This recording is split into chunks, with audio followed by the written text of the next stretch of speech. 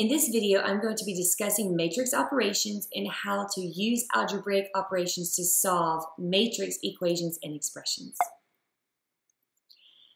Intro into matrices. A matrix is a rectangular array of elements and entries. So if you think about the fact that A of 11, which you would think about, but think about it as this is the first row in the first column is this element or this entry, which represents 6. So you could say that A of 1, 1 represents 6. This A of 12, I guess you could say, is representing the first row in the second column, and that represents 8. This 2, 1 is 2 because it's the second row, 1 because it's the first column, and that represents 7. And A of 2, 2 is the second row in the second column, which represents a negative 10. Now, you are allowed to add matrices as long as they have the exact same dimension. So for example, this is a 2 by 3 matrix, and this is also a 2 by 3 matrix, which means you can add them together. So you will add each entry together. 5 plus 1 is 6. 9 plus negative 9 is 0. 10 plus 3 is 13. Negative 5 and 6 is 1. 8 and 0 is 8. 0 and negative 2 is negative 2. In this case, this is a 2 by 2 matrix. This is a 2 by 3 matrix. The dimensions are not the same, so therefore you cannot add these two matrices together. You are also allowed to subtract matrices. You would subtract each entry that corresponds to the other entry. So 5 minus a negative 8 actually turns to a positive 13 because minus and negative cancel, leaving you a positive. 9 minus 9 is 0, and negative 10 minus a negative 2, negative 10 minus a negative 2 should give you a negative 8. And then you also can multiply by a scalar, so a number in front. So you would just multiply negative 2 by everything. So negative 2 times 1 is negative 2. Negative 2 times negative 6 is a positive 12. Negative 2 times 0 is 0. And negative 2 times 17 is a negative 14.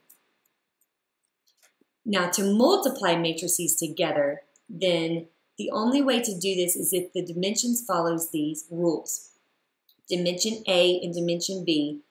The second dimension of A and the first dimension of B must be equal to each other. And then the resulting dimension is actually going to be from the first dimension and the second dimension of the A and the B matrix. So for example, this is a 4 by 2. This is a 2 by 3. Do the two middle dimensions match up? Yes. And the resulting matrix is going to be a 4 by 3. 4 for the first and 3 is from the second. So we do know that it is going to be a 4 by 3 matrix. Now I'm going to show you how to actually multiply. So we just talked about these two matrices, that this was a 4 by 2, this is a 2 by 3, so we know it's going to be a 4 by 3 matrix. So I went ahead and made this up. Here's how you find the different entries.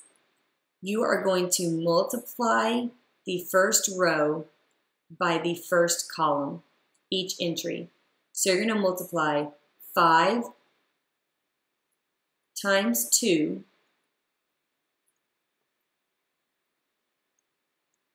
and you're going to add that to 8 times 4.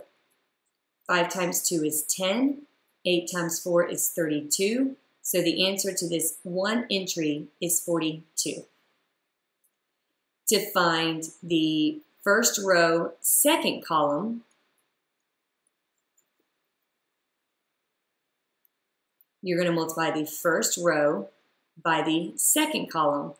The first entry of the first row by the first entry of the second column. So 5 times 6, and you're going to add that to 8 times 1.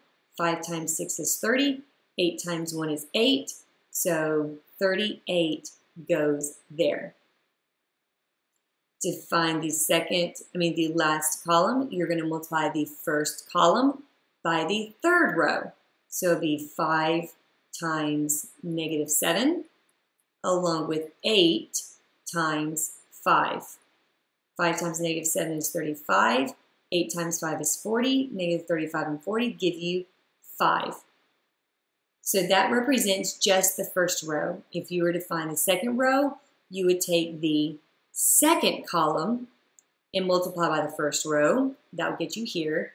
Second row by the second column will get you this one. Second row by the third column will get you this entry. Thankfully, our calculator does it for you.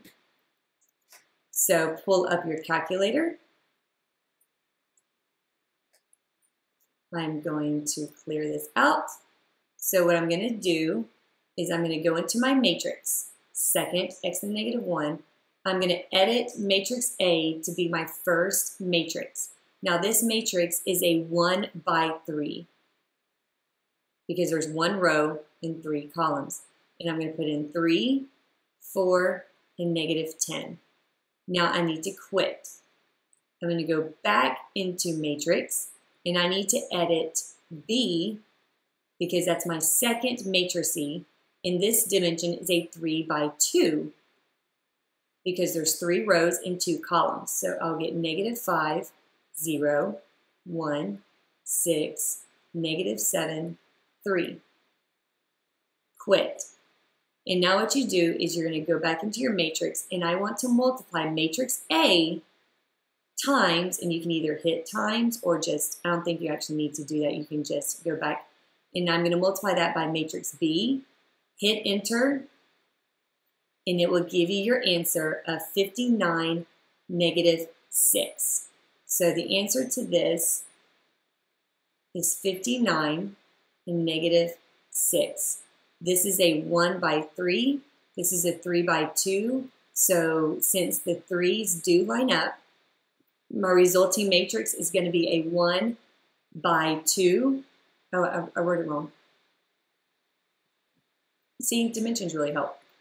Is 59 and -6. And this is a 1 row with 2 columns. So it did work. A real-world application, 2 softball teams submit equipment lists to their sponsors. This is the equipment list that they need. Each bat costs $48, each ball costs $4, and each glove costs $42. So this in itself is actually a matrix. So 12 bats and 15 bats, 45 balls and 38 balls, 15 gloves and 17 gloves. That is a 2 by 3 matrix. Now, we're going to multiply that by the amount of cost. Well, the cost would be $48, $4, and $42. Now, why did I put them as 1 column with 3 rows instead of putting them side by side horizontally? It's because the dimensions had to line up in the middle. So my resulting dimension should be a 2 by 1. 2 by 1 meaning for women's team and the other one for men's team. We're going to find out what the total cost is going to be. So we're going to pull up the calculator. Come off to the side.